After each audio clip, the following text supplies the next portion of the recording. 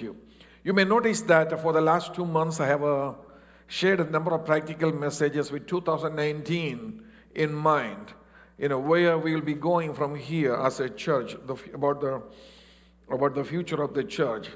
And once again, I am willing to acknowledge that this year was not an easy year for our church. We had a lot of challenges, but by the grace of God, we have overcome those challenges, and this church is moving forward. And I believe only great things are in store for this church, and I really expect this church to grow in 2019, because I can see God has laid down all the foundations for that. And because of a very dedicated core group of people that we have in this church. And anytime a church is blessed with a core group of people, including ministers, team leaders, and believers, that church will grow. Any living thing grows, okay? So I expect 2019 to be a year of growth for us. So today we will be talking about unity of faith. This is the last message I'm going to preach in that mini series of practical messages that I have been sharing with you. I have talked about everything from participation all the way to finances. I remember the first message that I preached in this mini series was titled, "It Takes Everyone." I do not know if you have the notes from those, that if you keep these notes. Okay, we gave out notes. It takes everyone. So everyone's participation is needed for the growth of a church. And last Sunday I talked about the church and the finances, what the Bible teaches about how the church should handle the finances. So this is a teaching church, and you know that my style is on Sunday morning is to teach from the Word of God, not much into revival. Because I believe when you come here on a Sunday morning, and that's the only time I really get you.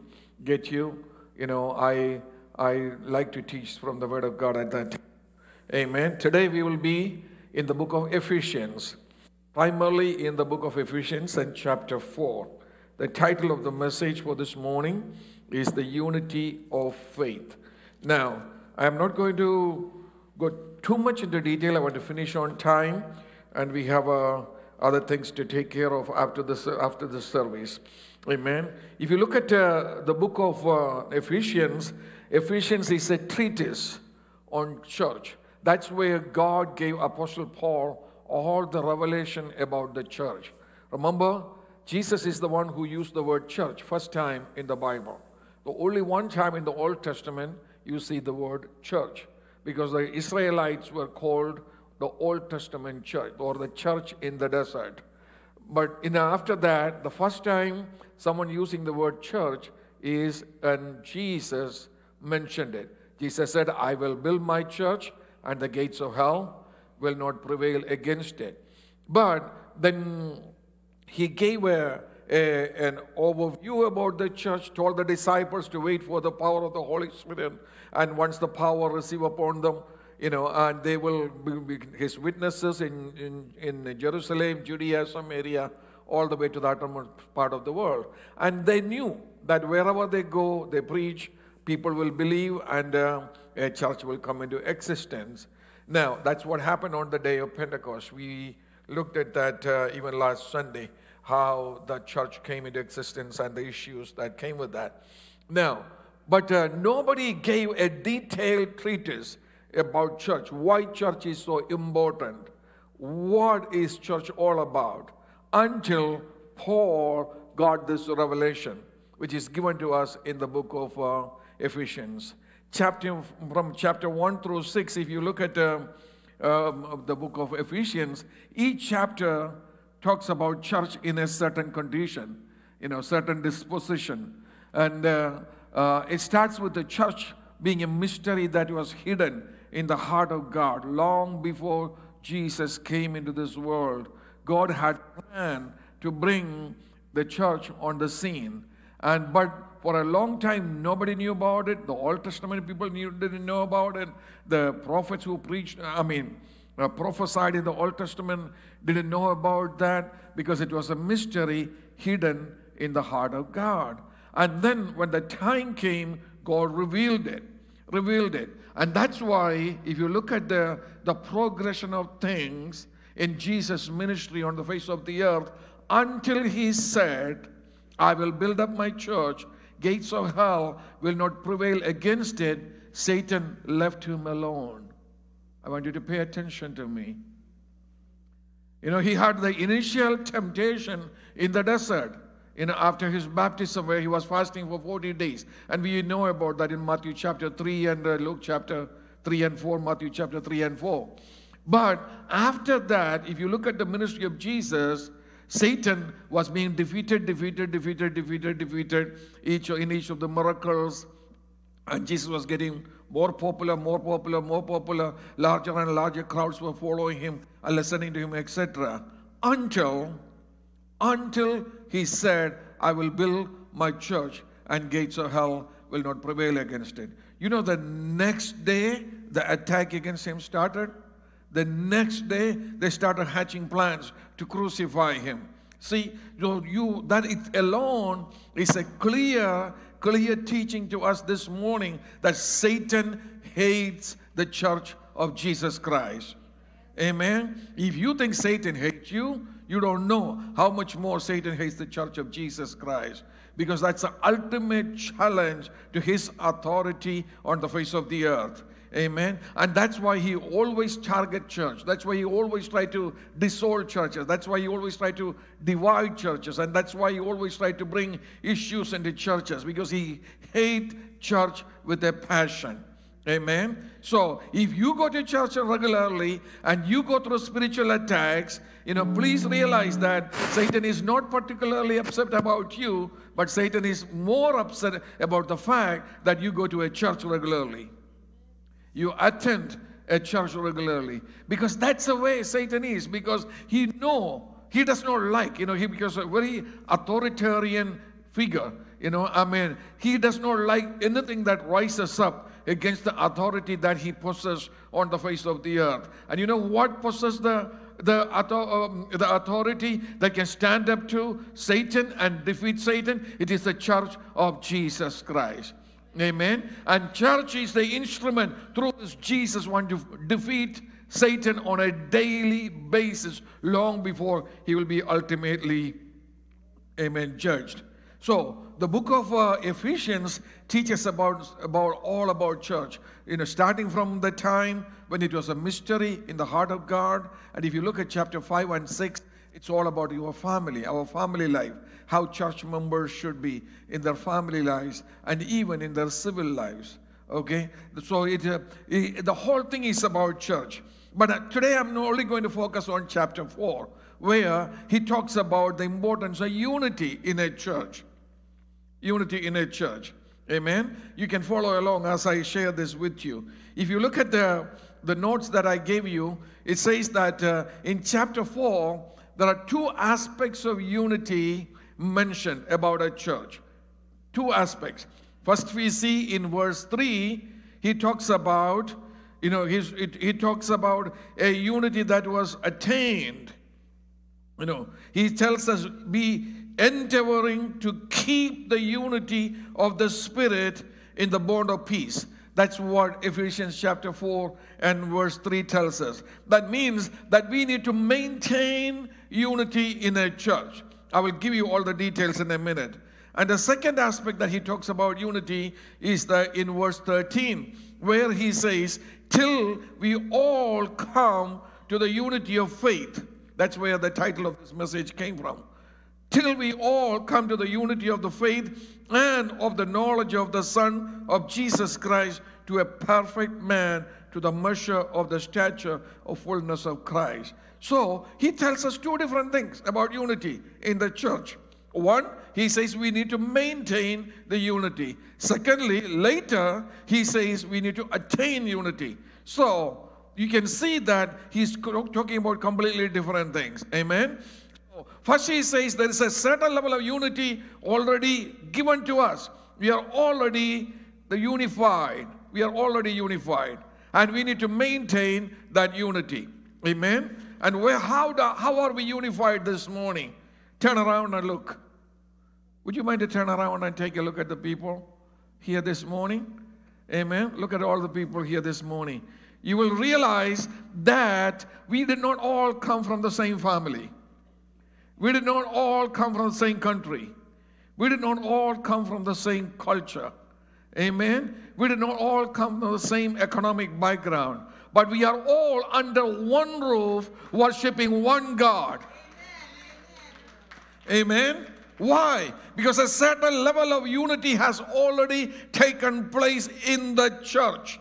In the church. And what is that unity that he's talking about? What is the unity that has already come into existence? Let me show you from the same book, chapter 2 and verse 14. The Bible says that he himself is our peace, who has made both one and has broken down the middle wall of separation, having abolished it in his flesh, the enmity. That's how there is unity in the church. Because of what Jesus did in his flesh. Amen. Turn to somebody and say, we can unify because of what Jesus did in his flesh. So what is the secret of unity in a church? It's the death of Jesus Christ. Amen. One person dying for all. Amen. And one person becoming the Lamb of God who takes away the sin of the whole world. Amen. One Jesus didn't die for the Indian people. Then another Jesus didn't come and die for the Caucasian people. Another Jesus didn't come, or another time did he come and die for the African Americans or the Spanish or other groups. One person, once and for all, dying on the cross for the sake of all the people on the face of the earth. That's why we can be unified. Hallelujah. Amen. And that is already given. That's already given. We just need to maintain that. Because Jesus died 2,000 years ago on the cross of Calvary for all of us. Amen. Somebody has said that when he stretched out his hands on that cross, with one hand he was pulling God to himself, and with the other hand he was pulling man to himself and bringing unity of both God and man in his flesh. In his flesh. Isn't that what we read in chapter 2 and verse 14? Amen. So he brought man, was far away from God, and reached out and pulled man to himself. God was angry at man because of the sinful nature of us, and he was shying away and giving us commands and telling us to do this and that to get back to him. Jesus, when he died on the cross, he called his heavenly Father to come to him, and there was a meeting place for God and man. Amen. And that meeting place was in the flesh of Jesus Christ. Amen. Hallelujah. That's where the unity was born. Amen. And the Bible also says that's where the peace was given. I will talk about the peace in a second. Amen. Hallelujah. So you are no longer in enmity with God. Amen. The enmity has come to an end. Amen. Hallelujah. And because Jesus died on the cross. And that's the beauty of communion. I love to do communion service. And whenever I do communion service, I always quote from 1 Corinthians chapter 10, verses 16 and 17. 1 Corinthians chapter 10. In case you don't know that verse, can I show this to you? 1 Corinthians chapter 10, verses 16 and 17. This is what we read there. The cup of the blessing which we bless, is it not the communion of the blood of Christ? The bread which we break, is it not the communion of the body of Christ? For we, though many, are one bread and one body. For we all partake of that one bread. I explained to you one time, I believe last year, what Paul meant by that. Because we know this was written almost 2,000 years ago. Actually, it was written 2,000 years ago. And he was writing that based on the cultural context in the Roman Empire. Because in the Roman Empire, there were only two groups of people, citizens and slaves. That's it. There were no other groups. Either you were a citizen or you were a slave. All right? So in the all the businesses were owned by the citizens. All the money was, there was exceptional cases when the slaves raised some money, etc., to buy their freedom and eventually become Roman citizen. But the cultural context was this. In the house of a rich man, they lived in extended compounds, okay? A rich man would buy a large parcel of like this church has, and he will build a house here, and then he will build attached homes, small homes attached to his main house where all his slaves would be living. So they will be all living in the same compound, but they all lived the same way. They were all at the same level. Amen. Whereas the citizens lived a privileged life, slaves were slaves, and we know how slaves were treated in this world. So what would happen is that the slaves have to always serve the master. He's always serving the master, always cooking the best dishes, but it's not for him, it's for the master. Everything that he does is not for himself, but for the master. But sometimes when the masters will have a dinner, they will invite philosophers and other notable figures, and they will come and they will have discussions and dialogues, etc., in the living room. And the slaves could come and stand by and listen to it. They were allowed to listen to it, but never allowed to participate in it. Are you with me? Are you listening to me? Except when Christianity came on the stage. When Christianity came on the stage, everything turned upside down. You know what happened? The masters became believers and the slaves became believers. Amen. In the early days of church, there was only one church in a city. That's why we have books in the Bible titled the Church of the Corinth, Church in the Corinth, Church in Colossae, Church in Galatia, etc.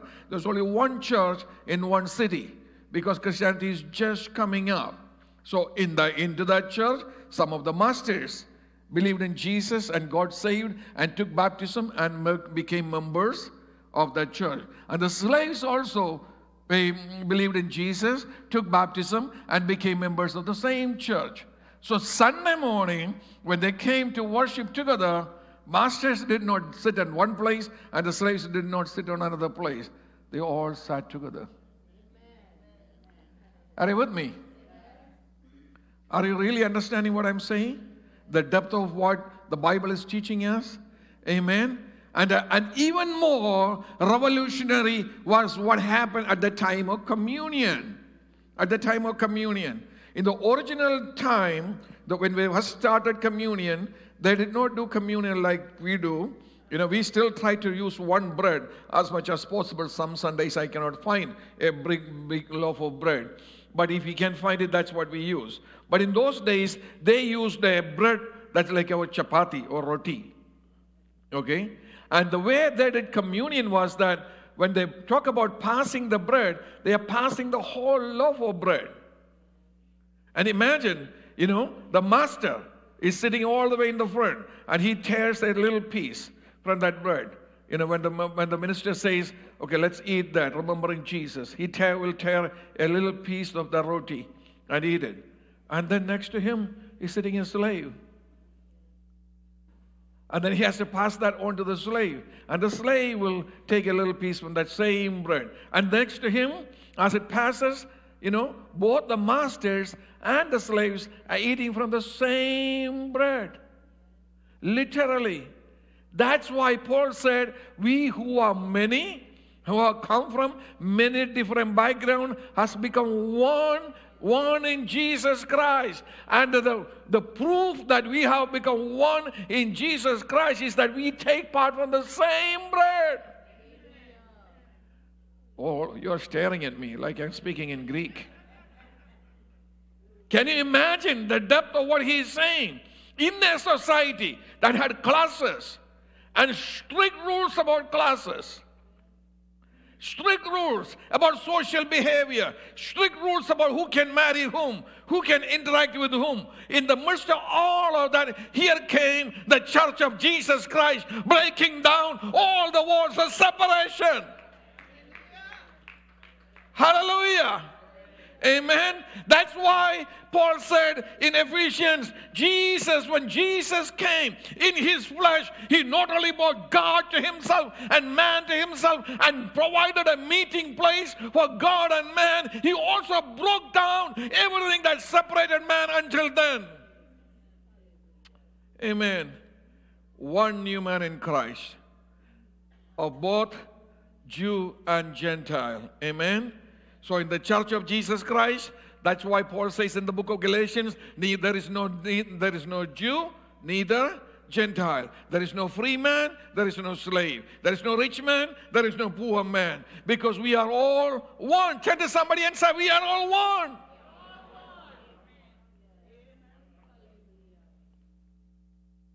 So the question is, can you maintain that oneness? Can you maintain that unity in real life? Yes, conceptually, it sounds good. When I share from the Word and teach from the Word, it sounds so exciting, sounds so nice. But can you do that in real life? Amen? Can you treat the person sitting next to you as yourself? Hello? I'm asking you. I know this is a tough message. Okay?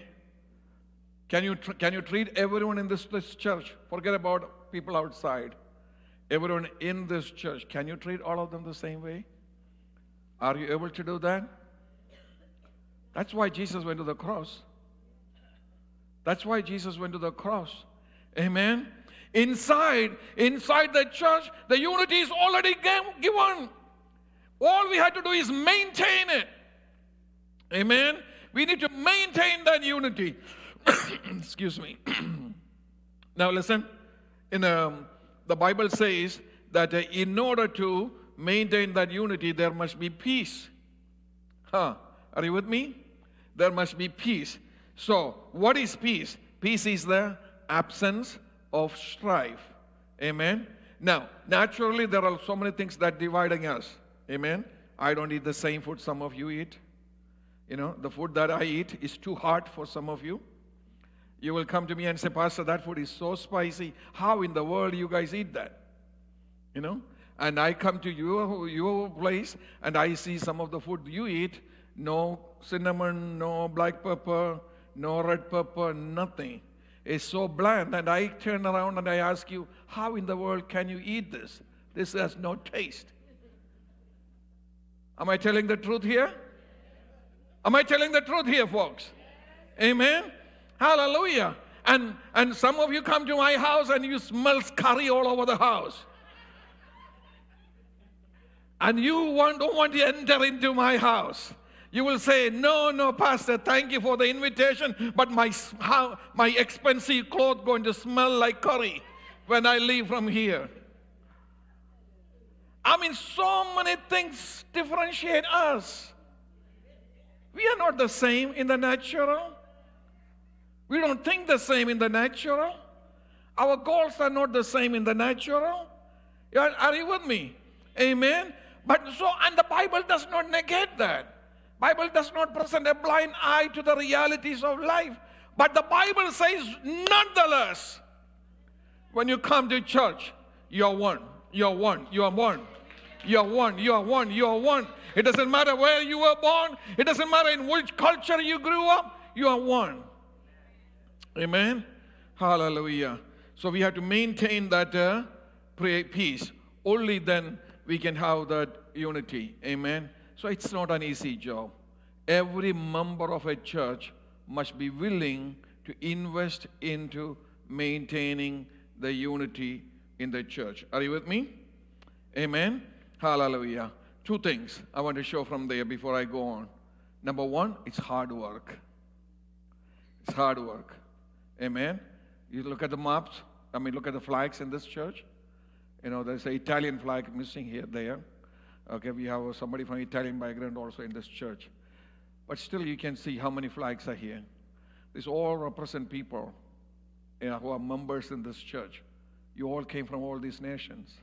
Okay, at least one person came from a nation that is represented by one of these flags. We all didn't come from the same culture. We all didn't come from the same background. So how can we really say we are united? It is hard work. You have to work hard on it.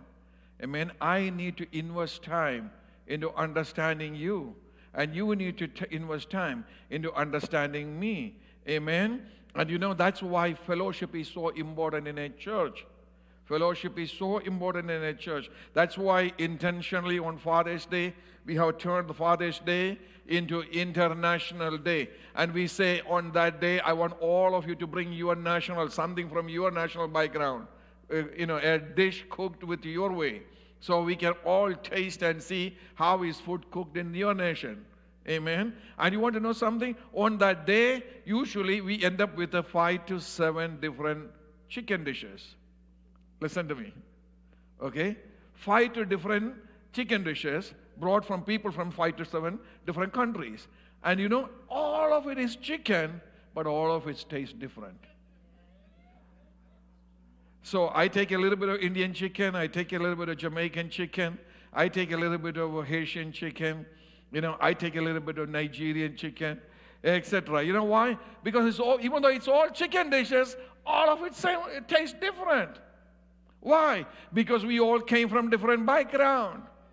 Amen. But we can work on it. Amen. And we can maintain the unity. Amen. It is hard work. That's why I gave you this paper. Okay? That's why I gave you this paper. You will read it later, but if you look at the title of this article written by a church growth specialist named Ed Stetzer, Dr. Ed Stetzer is a very famous man in this country, Christian leader in this country. See, if you look at that paper, it says 3 realities of multicultural churches. 3 realities of multicultural churches. Reality number 1, it says just because your church looks different, it doesn't mean that you are really different. So basically what he's talking about is not about Gateway. He's talking about a mainline American church. If you go into a mainline American church, usually there is Caucasian people and there are African American people. But both of them are Americans. Are you with me? Okay? So if let's say you have been living in this country, for 4 or 5 generations at least, where it doesn't matter whether your foreparents came from England or where your foreparents came from Africa, it doesn't matter. Because for the last 4 or 5 years, you were living in this country and you became Americanized. So all the Caucasian Americans and the African Americans think this more or less the same way. If you look around, their thinking is same. So even though when you look from the stage, you see 2 different colors, it doesn't really mean you are multicultural. Because both of you are Americans. That's the first thing that he's saying. Okay? And the second thing that he's saying is that if you really surrender to the call of God to build a multicultural church, like I did, you're looking for trouble. That's the second point he makes. You're really looking for trouble. Why? Because people think differently. We are all culturally conditioned a certain way. Are you with me? Amen. We come from a culture. If Mercy go to India, and Mercy is given a chance to preach, like she preach over here, she cannot preach the way she preach over here. There's no way she's going to wear her pants and preach in India. No way. Not only that she has to wear an Indian cloth, she also has to cover her head. Otherwise, the pastors will say, sister, your message may be good, but you go sit down. Because you're offending our culture. Are you with me? Okay? That's why he says that if you really step out and accept the call to start a multicultural church, you're looking for trouble, man. Are you willing to accept that trouble? And I know it is trouble because I've been pastoring this church for a number of years now. So I know how certain people say, that's not right, that's not right, that's not right. When they say that's not right, they are not saying that that person is not right. What they are saying is that I came from a different culture, and because of that, I cannot accept what that person is doing. Are you with me? For example, until I started Gateway, I never hugged a woman other than my wife in my whole life. Because we come from a culture, we don't even hug our own daughters once they reach a certain age. That's a culture. That's how conservative the culture from where we came from. And then all of a sudden I started Gateway and everyone started coming hugging me. And first couple of years it was so tough on me. And I unknowingly I will go like this. Here comes another sister to hug me now. Because I did not come from a culture like that. Are you with me? So, when you intentionally surrender to start a multicultural church and God has called you to do that, you're looking for trouble. And you know what trouble? That means you have to constantly adjust. You have to constantly learn. Why? Because we need to maintain the unity. Are you with me? So, in order to maintain the unity, it is hard work. You know what is hard work? I have to change, and you have to change. Because we represent multiple cultures here. Amen? What is culturally acceptable may not be culturally acceptable to you. What is culturally acceptable to you may not be culturally acceptable to me. So that means you need to change, and I need to change, and we all need to change. Are you with me? That's what Paul meant by you need to work hard on maintaining the unity of the church. Amen? So can you turn around to somebody other than your husband or wife and tell them that you need to change. We all need to change.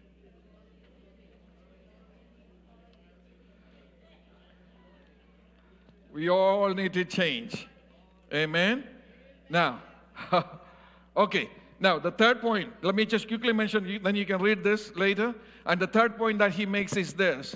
You know, when you start a multicultural church, it grows slower than a single cultural church. And it's a reality. We know that reality. We face that reality. You know why?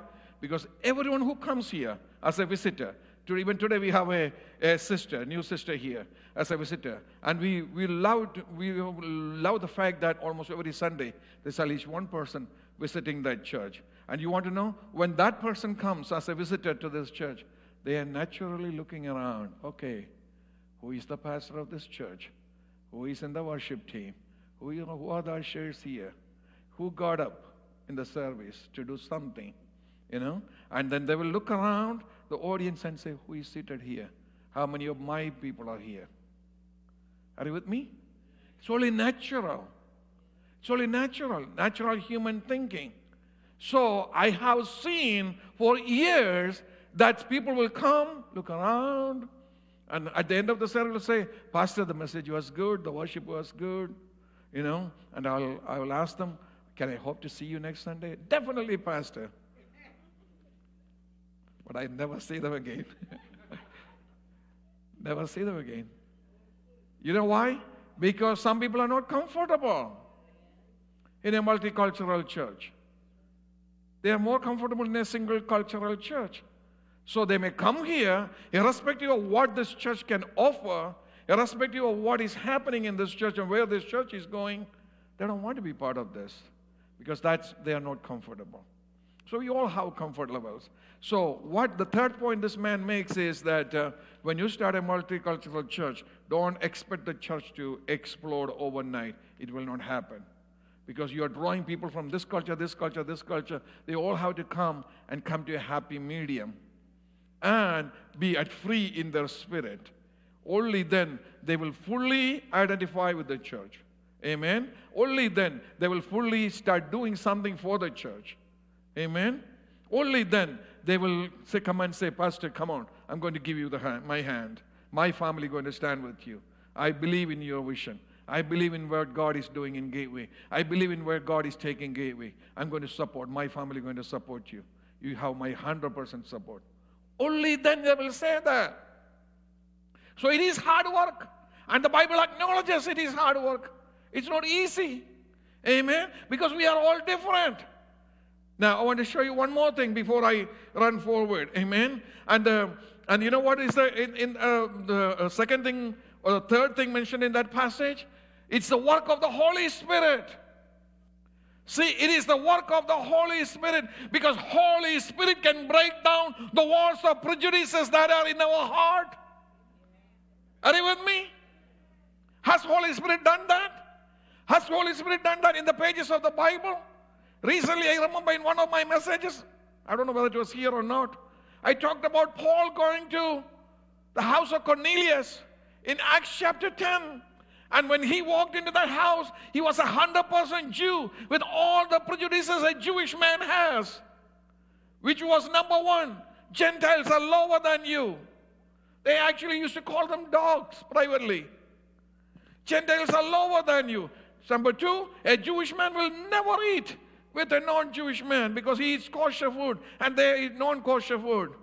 Number three, if you touch them, it makes him unclean, so they don't want to touch them. Yet, God twisted his hand to go into the house of Cornelius. Even when God showed him a vision, he rejected that vision. Remember the vision at the beginning of that chapter? He rejected that vision and he said, I'm a Jew, I'm a Jew, I'm a Jew. I'm going to be a Jew for the rest of my life. That's what he said. But then God twisted his hand, took him to that house. What did he do when he went to that house? As soon as he started talking about Jesus Christ, Holy Spirit fell upon all of them. And people started speaking in tongues, just like he and his friends who went with him did on the day of Pentecost. And that opened their eyes. And they said, if God has pleased to send them the Holy Spirit, just like he sent the Holy Spirit to us, how can we deny water of baptism to these people? I need to baptize them. I need to look beyond my prejudices. Amen? So who helped Peter to get over his prejudice? It's not the arguments. It's not the Jewish council. It's not the Sanhedrin. It's the Holy Spirit. Amen? Do you know who is going to help you to love a person of a different color? Who is going to help you to treat a person of a different color same as you? It's the Holy Spirit. Amen? That's why Paul said in Ephesians chapter 4 and verse 3, it's through the Spirit that we can have peace. Through the Spirit we can have peace in the church. If it's not for the Holy Spirit, there will be always issues in the church. Again, we know that it's true. In Acts chapter 6, that's what happened, right? Just about food. They said, oh, the people who are serving the food, he's giving more food to this group of people than to this group of people. And they had issues in the church. If we are not controlled by the Holy Spirit, church will be full of problems. But if everyone in this church is controlled by Holy Spirit, we will have absolutely no problem. It will be a beautiful scene of heaven on earth. All of us worshiping, coming from different background and different culture and worshiping God together. Hallelujah! Hallelujah. Amen. Sister Magali.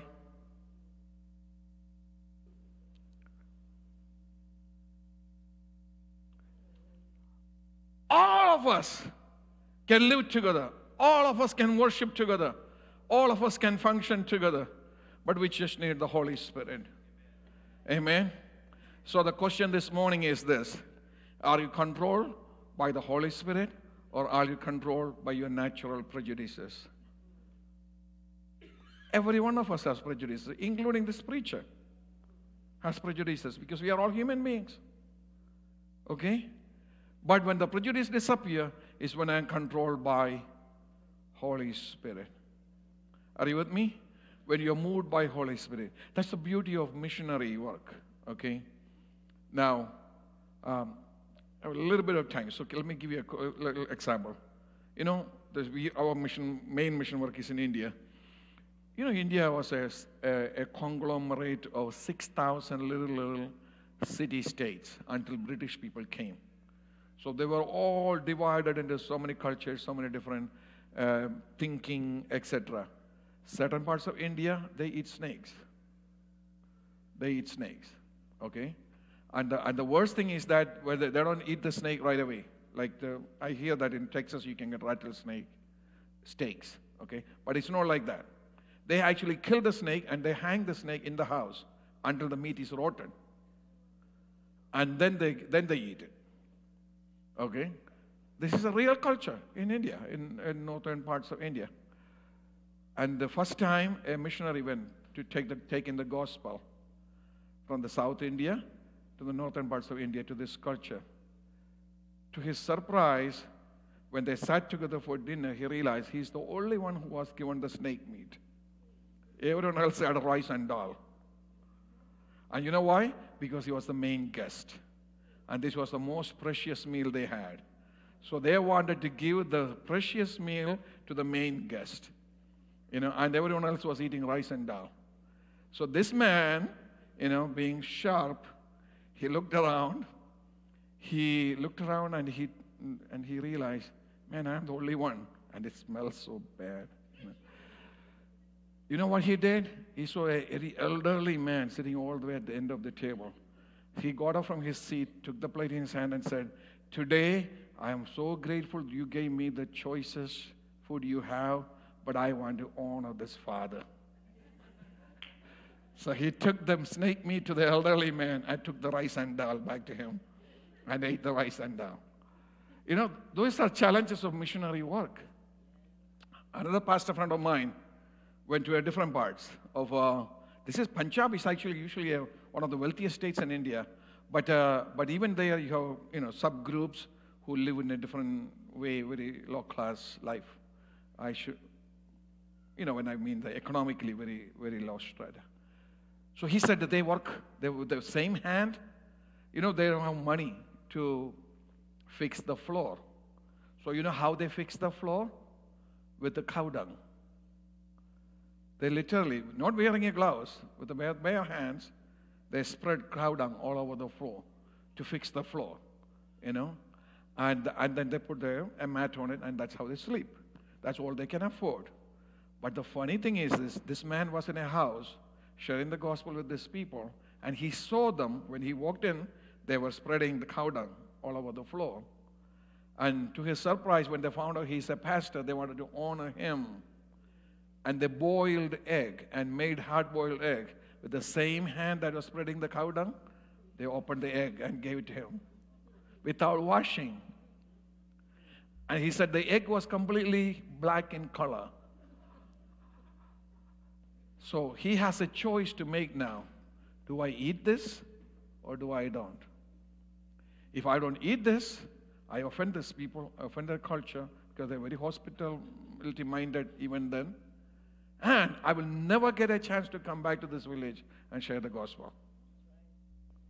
If I want to share the gospel with these people, if I really want to show the love of Christ to these people, I need to eat this egg. So he closed his eyes, closed his nose, and ate the egg. Unity is hard work. Amen? Unity is hard work. Because we are all come from different backgrounds, different cultures, different thinking, different prejudices. Amen? So it's hard work. But Holy Spirit can take us beyond all of that. Hallelujah. Amen? So turn to somebody and say, you need Holy Spirit. If you don't have Holy Spirit, you'll be looking at your brother and your sister in the natural. And when you look in the natural, what stands out is the difference. It's the differences. But when you are filled with the Holy Spirit, it's like a new glasses with a new shade. And the shade is called the love of Jesus Christ. And when you look through the eyeglasses of the love of Jesus Christ, you don't see the difference. You only see a brother or sister in Christ. Amen? So, can I ask you to do something? I'm not done with my message.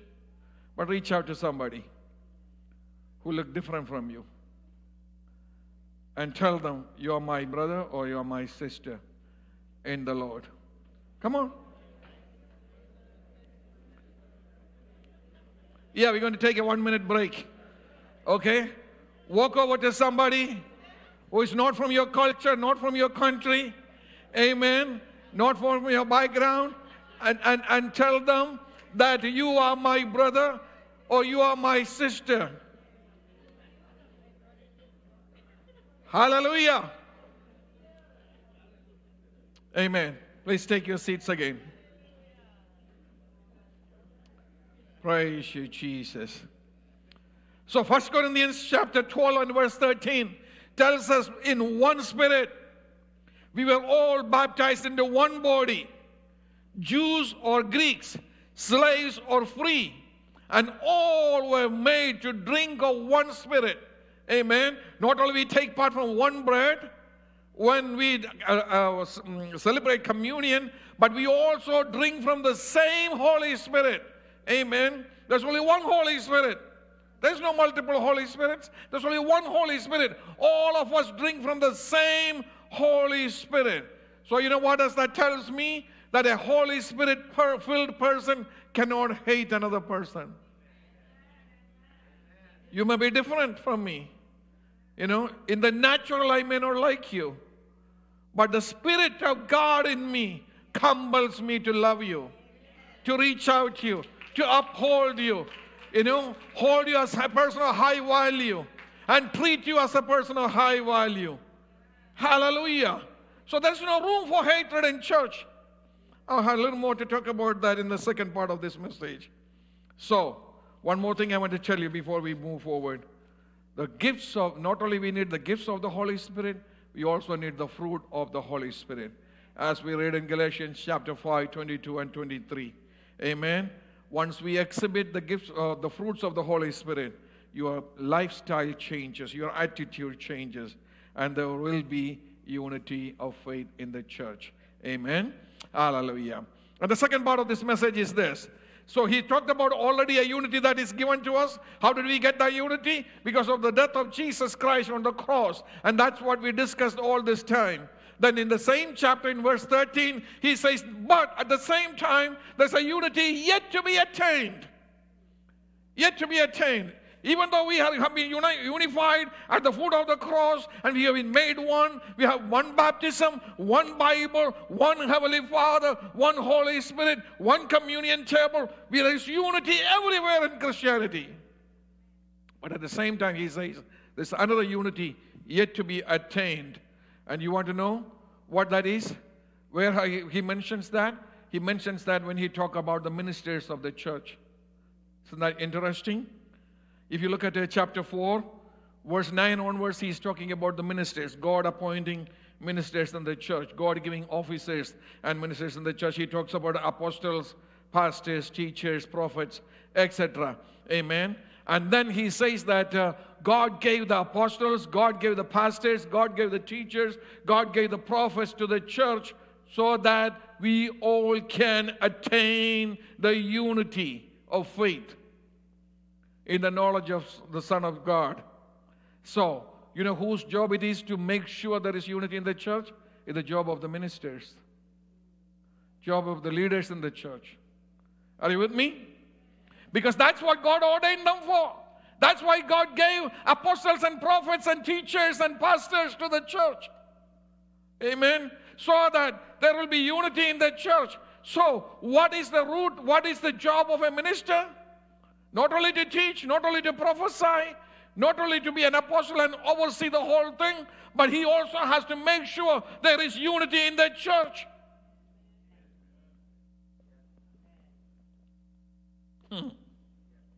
I told you this is a tough message. Amen. If as your pastor, if I am not striving to create unity in this church, I'm failing God. If the other ministers in this church is not striving to maintain unity and bring unity in this church, we are failing God. Because that's what God gave you officers to the church for. Amen. Again, I told you that we are all different, so issues can come some other time.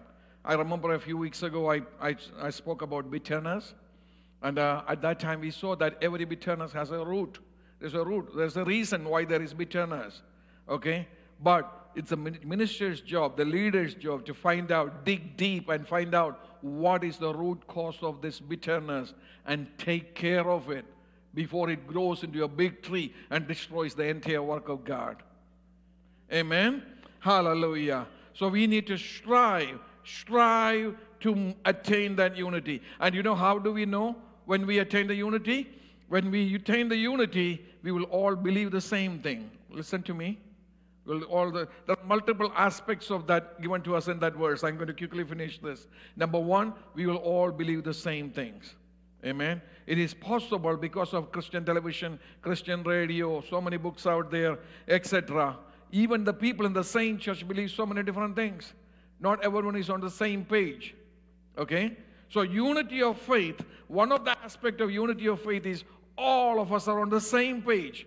And you know how we do that? Through the teaching of the Word of God. That's why this church gives such a premium importance to teaching of the Word of God, so that we can attain the unity of faith. Number two is that we will all know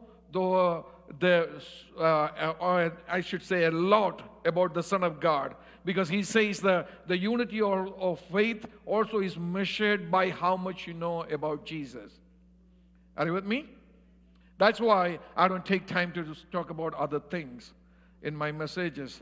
I try to teach simply the Bible, and we rather talk about Jesus than anything else. Amen? And that's why this is not a bless me club. That's why this is not a positive thinking club or whatever. We talk about Bible because our unity of faith depends on how much we know about Jesus. Number three, unity of faith also is a measure of our stature in Christ. How far we have grown. How we can go. Because God expects you to grow. Can you turn to somebody and say, God expects you to grow? God expects you to grow. Have you grown in 2018? Have you spiritually grown in 2018? Do you know Bible more now than you knew in 2017? Do you know more about Jesus Christ now than you knew in 2017? Amen. There's only one way to accomplish that. You need to take time. Amen. You need to come for meetings. You need to listen to the messages that we preach. You need to come to the Bible study on Friday.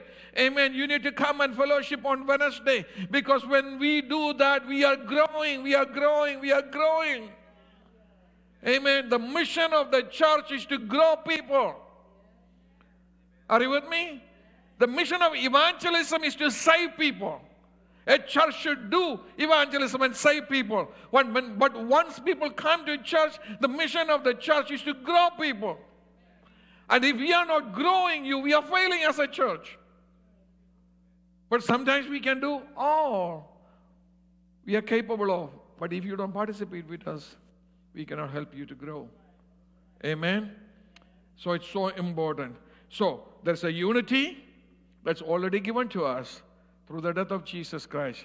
We all have to work hard to maintain that. That is a second unity that God expects all of us to attain, and that's by increasing our knowledge of His Son, Jesus Christ. And we all need to work hard for that also. So Christian life is hard work. Amen? Christian growth is hard work. It's not easy. It's not going to be dropped into your lap. It takes time. It takes time to spend in prayer. You need to spend time in prayer. You need to spend time in the Word. You need to spend time in fellowship with other people. Only then you can grow. And the more we grow, our thinking changes. Amen. We get farther and farther away from the prejudices that kept us away. And we come together and we come unified. And we can be unified. And we can really say there is unity of faith in my church. Amen. Are you ready for that? Are you ready for that in 2019? Are you ready to grow? Are you ready to acknowledge that I need to grow? Amen. Can you turn to somebody and say, I need to grow some more? Amen. Come on. Don't be ashamed to say that. We all need to grow. We all need to grow. I'm also growing every single day. Amen. So turn to somebody and say, we all need to grow. Amen. Until the unity of faith is established, until we reach that stature in Christ that God expects of us, we need to continue to grow. And we need to work on our Christian walk. Amen. And that's where God is going to take us in 2019 as we are coming to the end of 2018. This is the last practical message I'm going to preach this year. Amen. Starting next Sunday, we'll be talking about Christmas, etc. Amen. So stand up with me all over this place. Hallelujah. Hallelujah. Hallelujah. Hallelujah. Can I ask you a simple question? Will you be truthful with me this morning? How many of you are ready to say, only if you are truthful? Okay, I'm looking forward to growing spiritually in 2019. Can I see the hands of every person looking forward to grow spiritually in 2019? So guess what? Every hands that went up, I expect to see you every Sunday in 2019. Amen. Yes, I'm glad you're clapping for that. Thank you for your support. We're going to grow together. Amen. All of us are going to grow together. Amen. You know this Bible, this church is a church that teaches Bible. Amen. You just show up here, you will grow. I can guarantee you, you just show up here, you will automatically grow. Because we give you a solid diet of scriptures every week. Amen. You will grow. I can guarantee you. You just have to show up. Amen. And second thing, if you found it difficult, despite coming to Gateway, to treat everyone same, just be truthful this morning.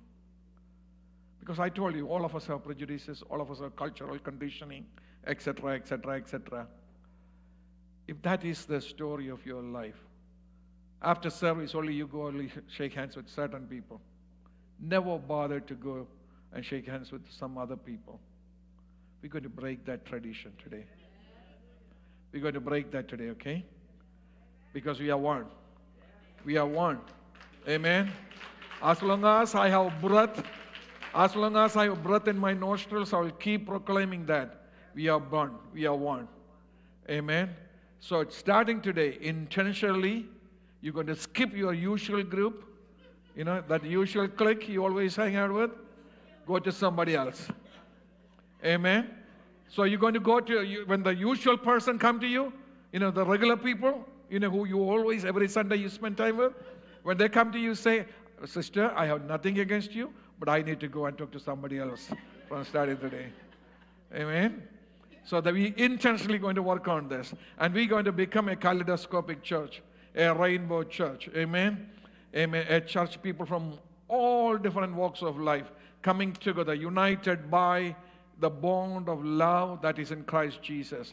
And indeed showing the world that we can be one. Amen. And that's the mission of Gateway. And be part of that mission. And God will bless you. Let's close our eyes. Let's pray.